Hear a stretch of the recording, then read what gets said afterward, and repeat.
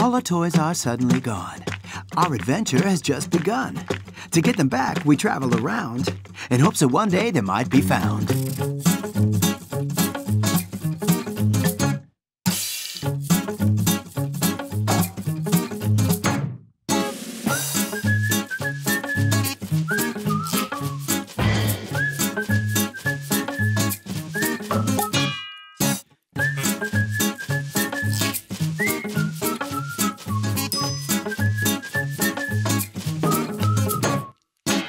ToySeekers. Episode 7. High in the Himalayas. Mom and Dad and the children were flying on the four-wheeled flying boat in search of their lost toys. "We've got you, Bubble," Dad said when he saw the huge pink cloud-like thing on the map. "Where is it now?" Emma asked. "It's heading towards the Himalayas," Dad answered. Then he started to talk about the big mountain range. "What?" Otto asked. "Oh, son," Dad replied. "The Himalayas have the world's highest mountains. Their peaks are always covered in snow, and they reach to the clouds." "Wow! Cool!" The three kids were amazed. "Why is there snow all the time? Is there any summer at all?" Otto was curious. "Yes, there is.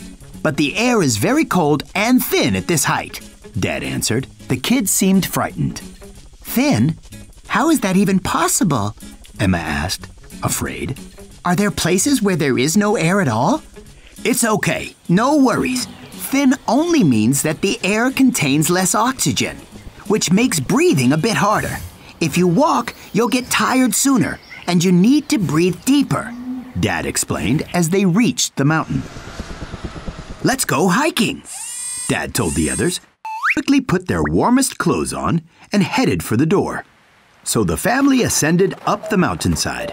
Mom led the way. Emma, Otto, and little Snoozy followed her in a line, and Dad brought up the rear so he could watch over all the others. "Yay!" A shout came from behind. "Guests!" Everyone looked back to see a playful ibex hopping around and blowing his horn. "Hi there, dear visitors.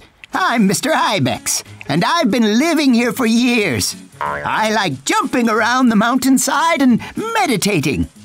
If you would like me to show you around the mountain, please come with me." "That's a great idea. Thank you," Dad replied.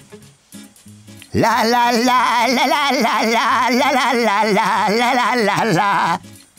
They were walking steadily up the mountain in the heavy snow, admiring the view as they were getting closer to the peak. "Oh my, Mr. Roundy seems to fall behind," Mr. Ibex said, and he hopped up to Dad. "Yes, it's very hard to move," Dad tried to reply. "I have to sit down for a second. You see, kids, that's why you should do some exercise every day." Dad looked at his children, who were also catching their breath. After a short break, Dad got better, and so they could move on. "What's this shiny thing up there?" Otto broke the silence. "It's our spyglass," Snoozy replied. "But how will we climb up there?" Emma was worried. "I know. If we can't go up, then we will make the spyglass come down to us," Mom said, and she took the megaphone they had found last time in her hands. "Please slide down, spyglass!" This triggered the avalanche right away, and the spyglass came along with the sliding snow to finally land at their feet.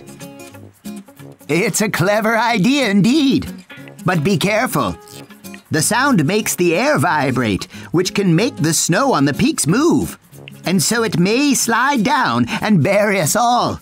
This is called an avalanche," Mr. Ibex warned Mom. "You're an amazing tour guide, Mr. Ibex. Thank you for your help," Dad said. "Take care, visitors." Mr. Ibex said goodbye. "Now that was a good hike," Emma said. She was holding the hand of Snoozy, who had almost turned into a sleepwalker by then. Wow, this is the 6th toy that we found, Mom said as she put the spyglass into its place. Everybody sat down, ready for takeoff, and soon the flying boat started to roll. The Roundy family continued their journey, searching for their favorite toys. The Himalayas are so high. Their snowy peaks might touch the sky. If you're careful and take your time, there's no mountain you cannot climb.